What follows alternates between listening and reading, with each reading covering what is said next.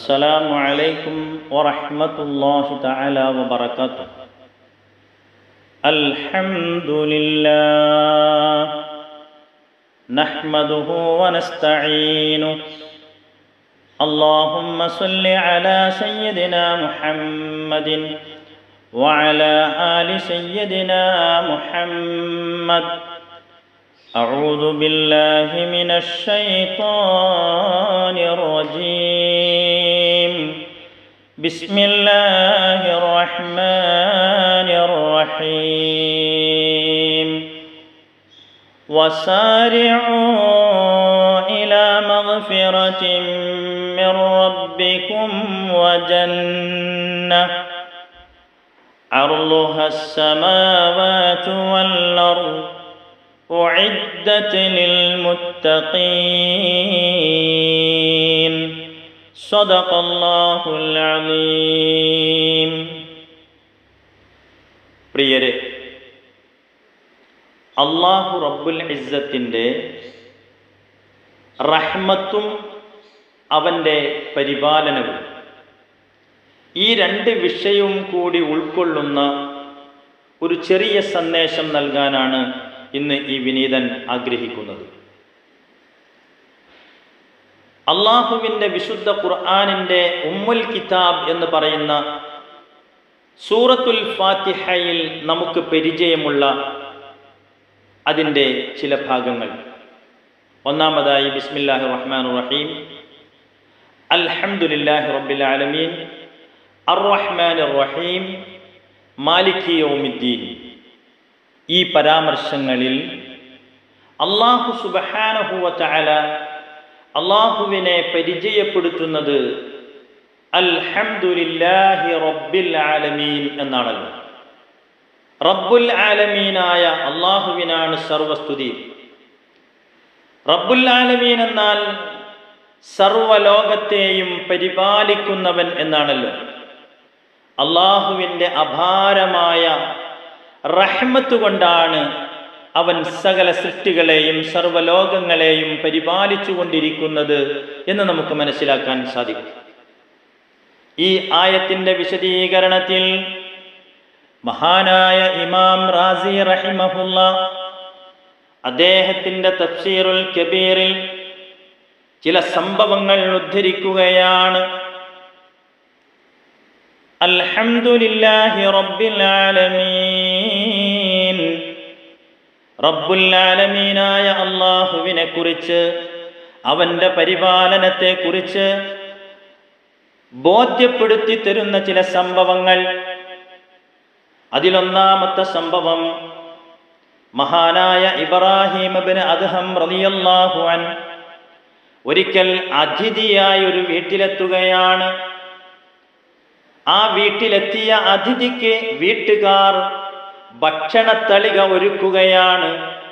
ആ ഭക്ഷണത്തളികയിലേക്കൊരു കാക്ക പറന്നു വന്നുകൊണ്ട് അതിൽ നിന്നൊരു റൊട്ടിക്കഷണം കൊത്തിയെടുത്തത് പറന്നു പോവുകയാണ്. ഈ സംഭവം, ഈ കാഴ്ച ഇബ്രാഹിം ഇബ്നു അദ്ഹമിനെ ആശ്ചര്യപ്പെടുത്തുകയാണ്.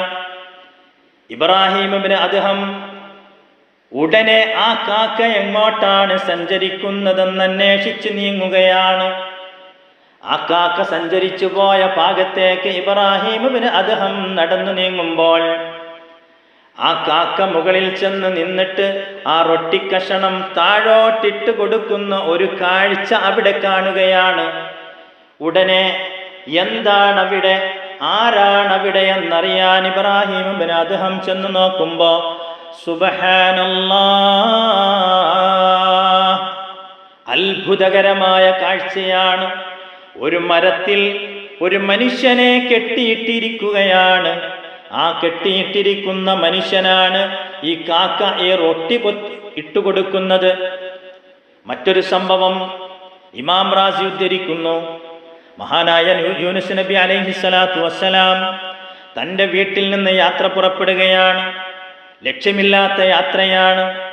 യാത്രാമധ്യത്തിൽ നൈൽ നദിയുടെ കരയിലെത്തി നിൽക്കുന്നു. അതാ അവിടെ കാണുന്നു ഒരു തവള. ആ തവളയുടെ പുറത്തേക്ക് ഒരു തേള് ചാടിക്കയറുന്നു, ഓടിക്കയറുന്നു.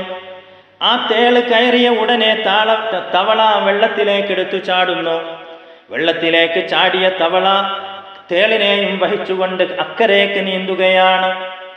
യൂനുസ് നബി അലൈഹിസ്സലാത്തു വസ്സലാം ഉടനെ ഒരു തോണിയെടുത്ത് അതിൻ്റെ പിന്നാലെ തുടരുകയാണ്.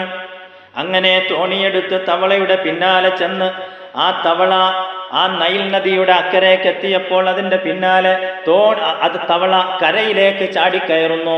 തേൾ അതിൻ്റെ പുറത്ത് നിന്ന് ഇറങ്ങുന്നു. തേള് എന്തിനെയോ ലക്ഷ്യം വെച്ച് ഓടുകയാണ്. അങ്ങനെ യൂനുസ് നബി തേളിൻ്റെ പിന്നാലെ പോകുമ്പോൾ കണ്ട കാഴ്ച, ഒരു സ്ഥലത്ത് ഒരു യുവാവായ മനുഷ്യൻ ഒരു വൃക്ഷത്തണലിൽ കിടന്നുറങ്ങുകയാണ്, വിശ്രമിക്കുകയാണ്. ആ വിശ്രമിക്കുന്ന മനുഷ്യനെ ലക്ഷ്യം വെച്ചുകൊണ്ട് ഒരു സർപ്പമതാ, ഒരു പാമ്പ്, ഒരു മൂർഖൻ പാമ്പ് അയാളെ കടിക്കാനായി അങ്ങനെ ഓടുകയാണ്. ഈ കാഴ്ച കണ്ടുകൊണ്ടാണ് തേൾ ഓടിച്ചെല്ലുന്നത്. തേള് ചെന്നിട്ട് ഉടനെ പാമ്പുമായി മത്സരം നടത്തുന്നു. പാമ്പിനെ തേള് കടിക്കുന്നു, പാമ്പ് തേളിനെ കടിക്കുന്നു. രണ്ടുപേരും അവിടെ ചത്തു വീഴുന്നു. അല്ലാഹു സുബ്ഹാനഹു വ തആല അങ്ങകലെ കിടന്നുറങ്ങുന്ന വിശ്രമിക്കുന്ന ചെറുപ്പക്കാരനെ കൊത്താൻ വേണ്ടി ഉദ്ദേശിച്ച പാമ്പിനെ വകവരുത്തുന്ന രീതി, അള്ളാഹുവിൻ്റെ സംരക്ഷണം, അള്ളാഹുവിൻ്റെ പരിപാലനം ആണ് ഈ സംഭവത്തിലൂടെ നമ്മെ ബോധ്യപ്പെടുത്തുന്നത്. വീണ്ടും ഇമാം റാസി ഉദ്ധരിക്കുന്നു, ഒരു കാക്ക അത് മുട്ടയിട്ട് അതിൻ്റെ കുഞ്ഞ് വിരിഞ്ഞു കഴിഞ്ഞാൽ ആ കുഞ്ഞ് വിരിയുന്നത് അത് വെറും ഇറച്ചി കഷ്ണമായിട്ടാണ്. ആ ഇറച്ചി കഷ്ണമായിരിക്കുന്ന സമയത്ത് അത് വിരിഞ്ഞു കഴിഞ്ഞാൽ ആ തള്ളക്കാക്ക അതിനെ ഉപേക്ഷിച്ച് പറന്നു പോവുകയാണ്. ഈ സമയത്ത് അതിന് തൂവലും അതിന് പപ്പും അതിന് ചിറകും വരുന്നത് വരെ മാംസകഷ്ണമായിരിക്കുന്ന ഈ കാക്ക കുഞ്ഞുങ്ങളെ ഉറുമ്പുകൾ വന്ന് പൊതിയുകയാണ്.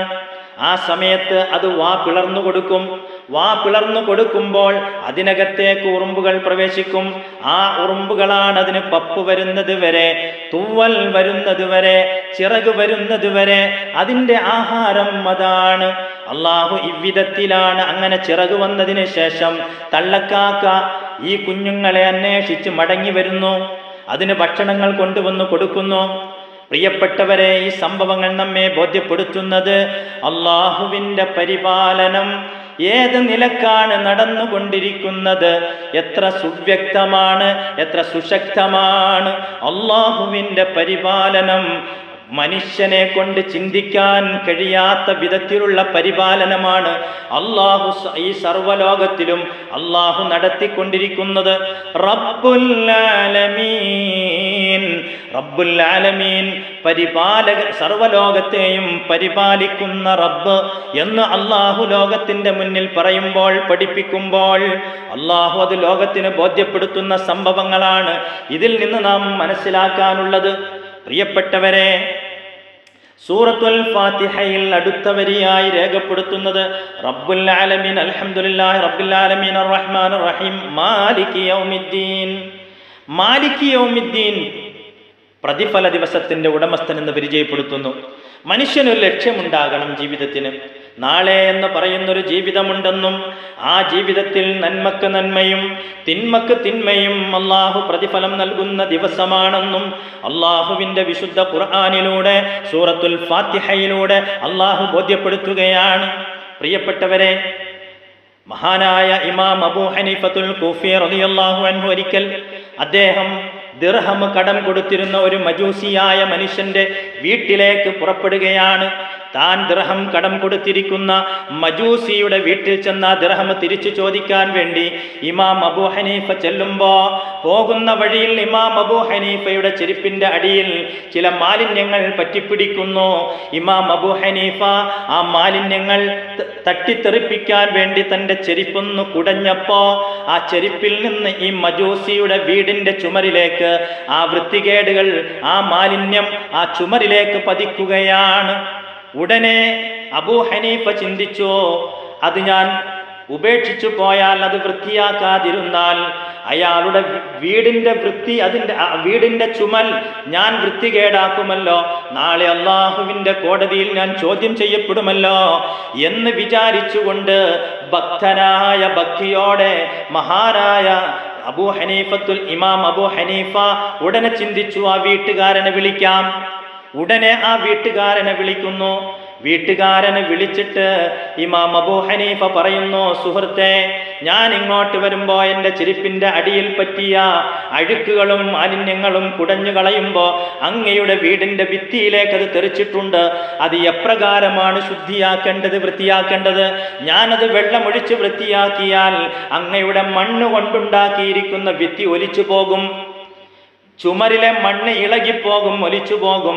അതല്ല, ഞാനത് കൈകൊണ്ട് തുടച്ചാൽ ആ ചുമര് വൃത്തികേടാകും.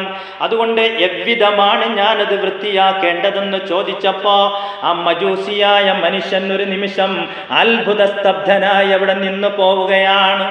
ഉടനെ അദ്ദേഹം ചിന്തിച്ചു, ആദ്യമായി ഞാൻ എൻ്റെ ഹൃദയമൊന്ന് ശുദ്ധീകരിക്കട്ടെ, അതിന് ശേഷം നമുക്ക് ആ ചുമര് വൃത്തിയാക്കാമെന്ന് പറഞ്ഞുകൊണ്ട് പരിശുദ്ധമായ ഇസ്ലാമിൻ്റെ കലിമത്തു തൗഹീദ് ഉച്ചരിച്ചുകൊണ്ട് ആ ജൂതനായ മനുഷ്യൻ, ആ മജൂസിയായ മനുഷ്യൻ ഇസ്ലാം പ്രവേശിച്ചു എന്ന ചരിത്രമാണ് മഹാനായ ഇമാം റാസി റഹിമഹുല്ലാ അദ്ദേഹത്തിൻ്റെ തഫ്സീറുൽ കബീറിൽ മാലികി യൗമിദ്ദീൻ എന്ന ആയത്തിൻ്റെ വിശദീകരണത്തിൽ നമ്മെ പഠിപ്പിക്കുന്നത്.